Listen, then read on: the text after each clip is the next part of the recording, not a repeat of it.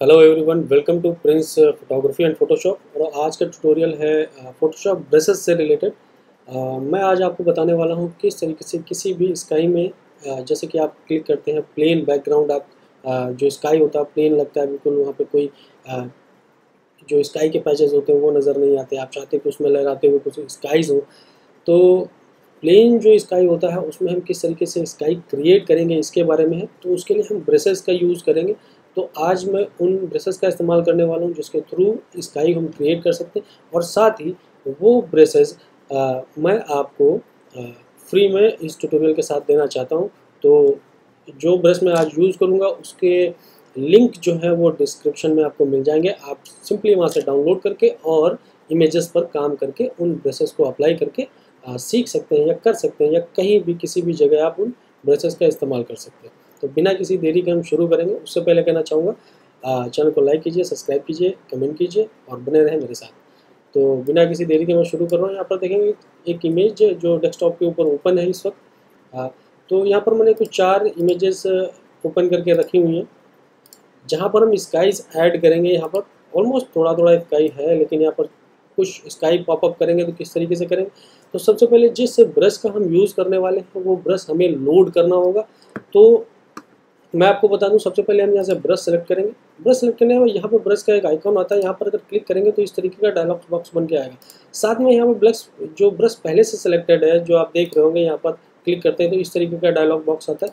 तो अगर यहाँ पर क्लिक करें तो यहाँ पर क्या होगा, एक राइट सेटिंग का एक ऑप्शन आता है कि सेटिंग्स क्या है।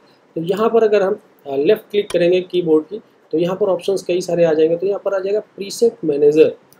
हम प्रीसेट मैनेजर को ओपन करेंगे और यहाँ पर ब्रशेस जो आपके पास ऐड हैं अभी तक, जो आपने क्रिएट करके रखे हुए हैं, जैसे मैंने जो अपलोड करके रखे हैं या डाउनलोड करके ब्रशेस रखे हैं, वो ये हैं। मैं यहाँ पर एक नया ब्रश लोड करना चाहता हूँ, तो उसके लिए क्या करूँगा, मैं लोड पे जाऊँगा और लोकेशन दूंगा जहाँ पर मेरे ब्रशेस सेव हैं। पहले से मैंने करके रखे हैं, तो मैं डेस्कटॉप पर करके रखा है। यहाँ पे क्लाउड ब्रशेस के नाम से एक ब्रश है, जिसे मैं सेलेक्ट कर रहा हूँ और सिंपली इसे ओपन कर दूंगा। ओपन करने के बाद डन। आपने क्या किया, वो ब्रश जो है अब फोटोशॉप के अंदर लोड हो चुका है, जिसे हम इस्तेमाल करने वाले हैं।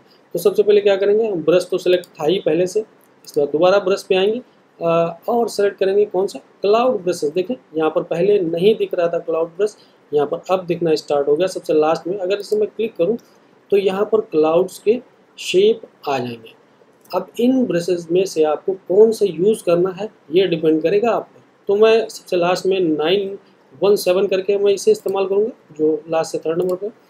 इसे क्लिक करते हैं और सिंपली देखेंगे यहाँ पर ब्रश का साइज़ आपको दिखना स्टार्ट होगा, किस साइज़ में दिख रहा है। अगर आप इसका साइज़ बड़ा करना चाहेंगे तो बड़ा कर सकते हैं।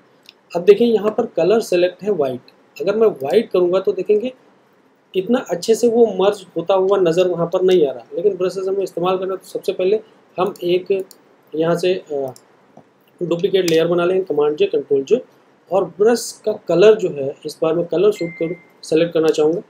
तो उसके लिए क्या करेंगे, हम ऑल्ट की प्रेस करेंगे और यहाँ से जो ब्लू कलर है, ये ब्लू कलर या जो थोड़ा सा डिफरेंट कलर है जो ऑरेंज के साथ मिक्स होता है, वो कलर हम चूज़ करेंगे और यहाँ पर क्या करेंगे, सिंपली पैच करेंगे।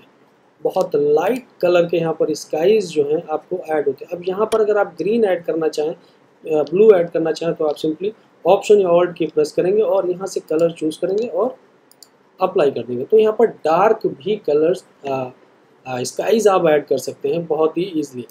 तो अगर हम सेकेंड इमेज की तरफ जाएँ, यहाँ पर अगर आपको स्काई अप्लाई करना है तो क्या करेंगे, यहाँ पर हम चूज़ करेंगे कलर वाइट, क्योंकि डायरेक्टली यहाँ पर पहले से ही वाइट कलर आपको दिख रहा है।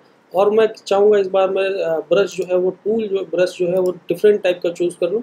तो मैं देखेंगे यहाँ से एक ब्रश दूसरा ले रहा हूँ, ये वाला, और इसे मैं चूज़ करके यहाँ पे ले आ रहा हूँ। साइज़ अगर मैं बड़ा करूँ इसका, तो सिंपली एक बार यहाँ पर प्रेस करा है, देखें बहुत अच्छे से यहाँ पर स्काई जो है आपको क्रिएट होते हुए नज़र आ रहे होंगे।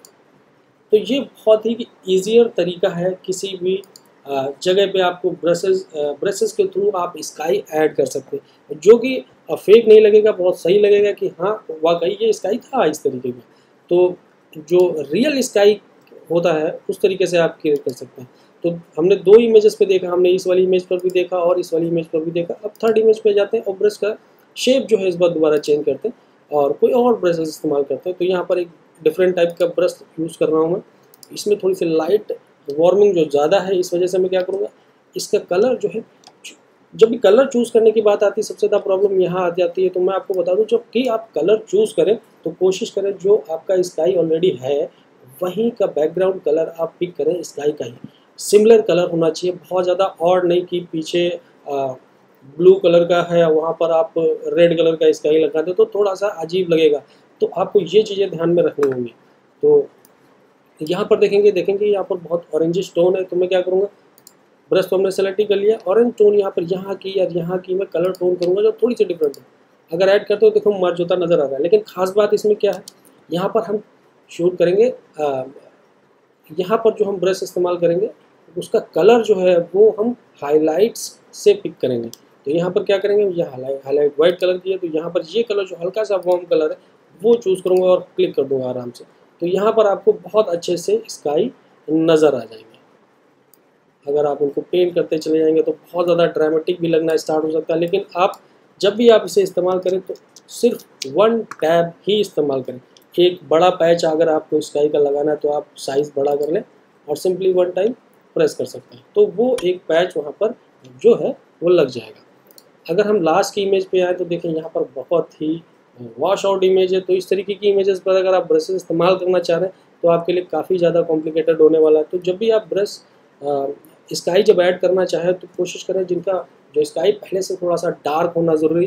तो यहाँ पर देखेंगे वाइट है, तो वाइट कलर में किस तरीके का स्काई जाएगा, तो यहाँ पर डिफरेंट टाइप का ये अब थोड़ा सा मैनिपुलेशन में आ जाएगा कि किस तरीके का आप स्काई क्रिएट करना चाहते हैं। तो अगर मान लो यहाँ पर मैं ऑरेंज टाइप का एक स्काई ले लूँ जो अमूमन शाम के वक्त का होता है, वो कलर मैं यहाँ पे क्रिएट करना चाहूँगा, तो ये क्रिएट कर रहा हूँ। अब अगर इसे करेंगे तो कुछ इस तरीके का दिखेगा, लेकिन ये थोड़ा सा आपको फेक लुक लगेगा। तो आप चाहें तो यहाँ पर वाइट ही अप्लाई करें और उसकी एपिसिटी डेंसिटी जो है वो हार्ड रखें। तो यहाँ मान लीजिए मैं एक डिफरेंट टाइप का ब्रश यूज़ कर रहा हूँ और मैं इसे यहाँ पर वन टाइम अप्लाई करूँगा, तो देखें बहुत ही ड्रामेटिकली ये वर्क करना स्टार्ट करेगा। यहाँ पर इस तरीके से आप किसी भी इमेजेस में स्काई क्रिएट कर सकते हैं, लेकिन यहाँ पर जो आप देख रहे हैं वो फेक लगेगा। ये मैंने इमेज इस वजह से चूज़ करी क्योंकि आपको लगना चाहिए कि किस तरीके की इमेजेस पे आपको ये ब्रश इस्तेमाल करना है और नहीं करना है। तो जहाँ पर बैकग्राउंड बहुत ज़्यादा वॉश आउट हो, जैसे कि इस इमेज में आपने देखा कि बैकग्राउंड वाइट है, बिल्कुल स्काई पहले से ही वाइट है, तो वहाँ पर अप्लाई करने का कोई मतलब बनता नहीं है। तो अगर आप देखें जैसे डिफरेंट इमेजेस जो मैंने आपको दिखाई हैं, अगर आप सेकंड नंबर यहाँ पर पहले से ही डार्क है कुछ एरियाज़, तो वहाँ पर स्काई आप अप्लाई कर सकते हैं। यहाँ पर भी अप्लाई कर सकते हैं, यहाँ पर आप चाहें तो बिल्कुल वाइट भी कर सकते हैं क्योंकि यहाँ पर और भी अच्छा लग सकता है। जस्ट जैसे मान लीजिए मैं ये वाला अप्लाई करना चाहूँ तो आप इस तरीके के स्काईज यहाँ पर अप्लाई कर सकते हैं जो कि अच्छे लगेंगे देखने में। और फर्स्ट वन तो आपने देखा था कि बहुत ईजिली बहुत स्मार्टली यहाँ पर ये इस तरीके का वर्क किया है। तो मैं दोबारा से कहना चाहूँगा कि अगर आपको ये ब्रशेस का बंडल चाहिए तो आप डिस्क्रिप्शन बॉक्स में जाएं और सिंपली वहाँ से डाउनलोड करें और आप अपने इमेजेस पर इन ब्रशेस का इस्तेमाल करें। तो आई थिंक कि ये ट्यूटोरियल आपके लिए बहुत यूज़फुल रहा होगा। अगर यूज़फुल है तो प्लीज़ चैनल को सब्सक्राइब करें, लाइक करें, कमेंट करें, शेयर करें। और आपसे कहना चाहूँगा आप मेरी पुरानी वीडियोज़ भी देखते रहें जो कि मैं पहले से ही कई सारे ट्यूटोरियल्स मैंने आपको बना के दिए हैं, तो आप देखें, सीखें और दूसरों को भी सीखें। बहुत बहुत धन्यवाद आप सभी। Thank you.